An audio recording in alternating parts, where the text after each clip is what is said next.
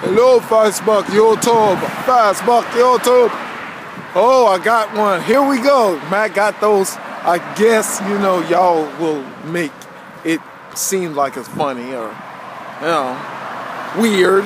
Yeah, that weird messages, that weird funny messages that I get, I wonder if you look at it that way. But the topic of the message is the reality of stop being like Dirty Harry. Ha ha ha. Oh, where did Mac get this title? Well, Mac liked it to watch Dirty Harry, And, he watched it and he knows the coin phrase of Dirty Harry, aka Clint Eastwood. Go ahead, make my day. Yep, and that is the topic of the message. Stop being Dirty Harry. Well, here's the thing I'm noticing, have been noticing for a long time about human people. People has this idea that people are supposed to somehow cater to them being happy and having a wonderful day. That they think that their surroundings, are supposed to be in charge of you being happy. Your surroundings, your friends, your family, your friends, or whoever around you, they are in charge. Everybody in the world, is in charge of if you're going to be happy, they're gonna have to act right. Like, the people that are driving around you, they're gonna say, they woke up this morning and say, don't let me cut in front of her or cut in front of him because I'm responsible of making them happy. Yeah. Don't let me, talk. Let me speak to her and say something good about him or her because I'm responsible of making them happy. Or the boss or the teacher or, somebody you have to tell you what to do and stuff. They're going to say, I'm responsible of making them happy. So I'm going to be happy today and say nice things around them because I'm in charge of making them happy. Yeah. I'm in charge. Everybody's in charge of making you happy. Or more likely, like Dirty Harry, making your day. Yes, everybody's in charge of making you because, if they don't, be the nice person that they're supposed to be. If they don't be the, good person that you want them to be because you've been going through certain things and I think everybody else go through a lot of things in life, But, but you've been going through a whole lot of situations and bad situations in life. Now everybody is in charge of making you happy or more likely making your day. Is that the truth? Is that reality? Hello? Is that the truth? Well, guess what? Mac got to get to reality. No. Mac, no. Mac has to bust the bubble of your, mindset that everybody got. They just mad at everybody. Just, get out of my face. I don't want to talk to you. Why everybody got to be crazy? Well, well, I don't know if you're one of those people. You notice that this world is operating in a system of lust and negativity. And they, play a lot of lust and negativity on television, on radio, and all kind of facets that people get influenced concerning that goes on there, and they start portraying these things, these negative things, and guess what? And these selfish maneuvers that they make, that like you riding in the road and somebody cut in front of you because they late for work, they got to get what they want to do, they horn in front of you trying to say, get out my way, I'm trying to get somewhere. Or that boss, he got a bad day, so he's grumpy and he's gonna probably take it out of you, or the teacher, or whatever, or whoever that you come across that is got a bad mood because they're in a negative world system. They have a bad mood. Is that surprising? Is that shocking? Yeah, they have a bad mood because they live in a world that's influenced negative things. What you expect from people these days? Oh, and now these people that are in a world that is influenced negatively are supposed to make your day positive. Negative is supposed to make your day positive. And that's what your expectations are. And it's kind of called more likely, worship my feelings, that Jesus, said the flesh is weak, but that's another message. But worship my flesh, worship my feelings. Treat me right, treat me kind, treat me wonderful, and I'll be all right. Everybody sings in their carnal mind, but don't live in reality of a negative world that nobody doesn't have the responsibility of making you happy. Let me say that again. Nobody has the responsibility to make you happy. Guess who has that responsibility that is being given to you? Let me say this first.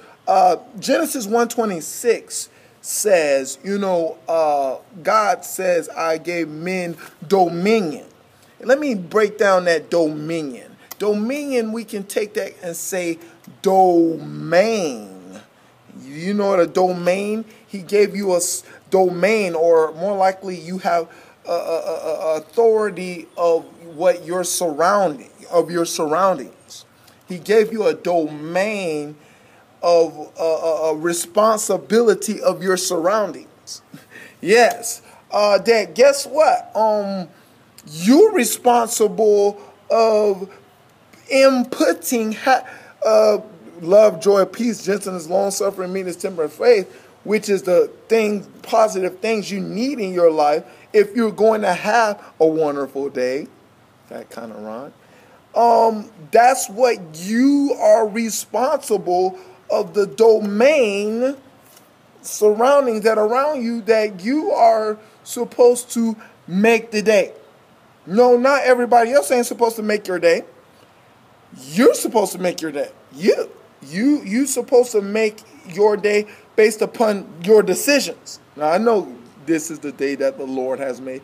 Yes, that's waking you up, giving you life, health, and strength. That's what that's talking about. But guess what? You have to give permission for the Lord to keep on making the day as much as you operate in the fruits of the Spirit that I just listed. Righteous, love, joy, peace, gentleness, long-suffering, meekness, temperance, faith. You got to make, that's the only thing that's going to make your day brighter, make your day better, make your day wonderful. Not nobody else. Nobody else has no responsibility of you looking at them to make your day, because I be seeing y'all, well, hear y'all complaints. Well, this person, that person, this person, that person, this person, that person. Wrong question, Dirty Harry. No, this person, that person is not going to make your day. No, because here's what the quote says. It says, go ahead. Now, when he say go ahead, that means allow.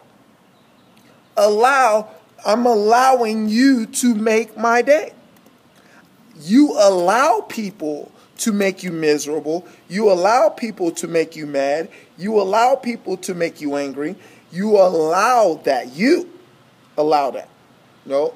And guess what? When you allow that and you allow them to come inside you concerning your day, and you start being angry and mad and frustrated, guess whose fault that is?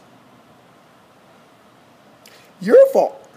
Yes, your fault. No, not that person's fault. Your fault, because you did not allow the Lord pretty much to make your day.